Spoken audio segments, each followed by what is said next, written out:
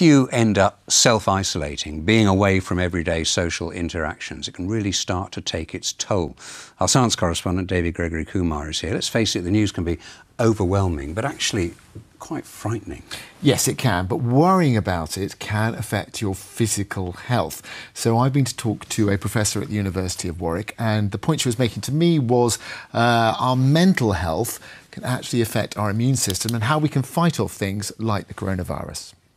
How we feel emotionally, psychologically, has an effect on how our bodies are functioning, and particularly on the immune system. We are all going to meet this virus. We're going to meet it several times before it's run its course through the population.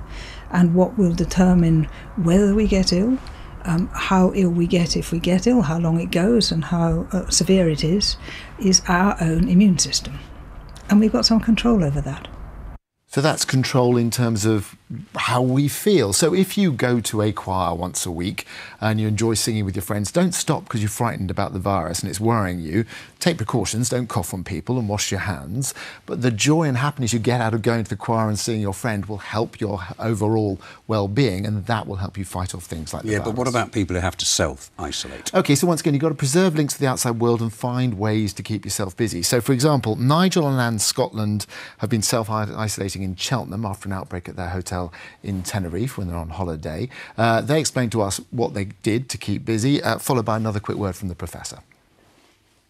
We ordered some paint and we decorated the kitchen, and we've been doing lots of jobs at home that wouldn't have got done otherwise.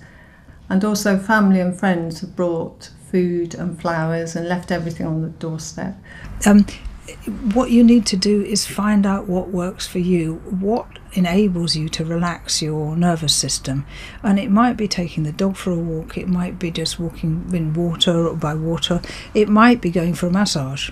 Find out and do more of it.